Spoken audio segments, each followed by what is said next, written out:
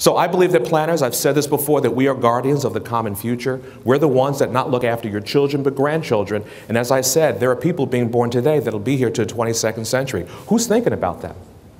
And if we do not do it, please tell me who will. That is something that's unique to our profession.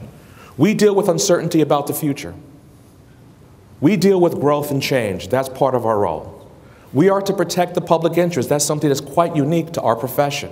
We have to figure out where to accommodate at least another 50 million new housing units and the roads and the schools and all the infrastructure and facilities that go along with it.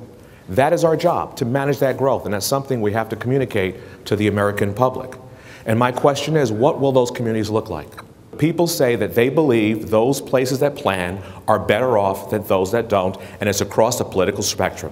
Whether you're Republican, Democrat, or Independent, the American public supports planning. So if you're just coming out of school, this is probably the most exciting time to graduate in the planning profession, because we're all having this conversation, as you'll see in a second, what's next?